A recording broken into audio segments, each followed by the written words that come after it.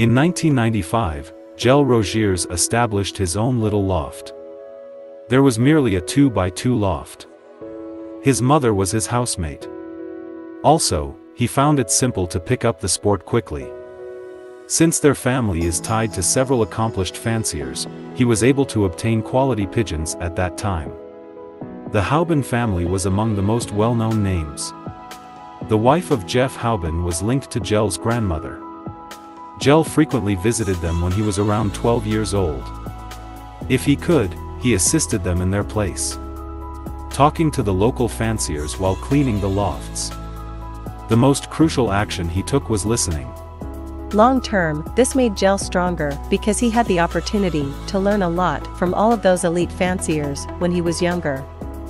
Their standard hen, Queen Elle, took first place in a 600-kilometer race in La Souterraine in 2004. She outran 19,000 pigeons, old and young together, and was the fastest. They had the option of selling her, but chose not to. And that changed everything for them. It was the best choice they made. Began with Queen Elle, a hen of Theo Iscout, times an inbred of grandfather Auguste Roziers. They then had the chance to join the Houben family in a co-breeding. Jeff Houben had called, as Jelle recalled. And Jelle was instructed by Jeff to bring their hen Queen Elle over. Go upstairs and take Pinocchio out of his box, Jeff instructed him. Jelle walked upstairs, removed Pinocchio from his box, and then descended. Jeff Houben then drove Jelle to another loft.